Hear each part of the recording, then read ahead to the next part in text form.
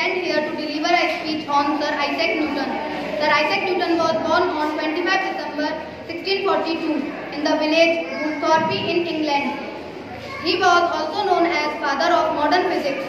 He continued his education in Trinity College in Cambridge. Sir Isaac Newton was an English polymath, active as a mathematician, astronomer and author who was developed as natural philosopher. He was a key figure in the scientific revolution.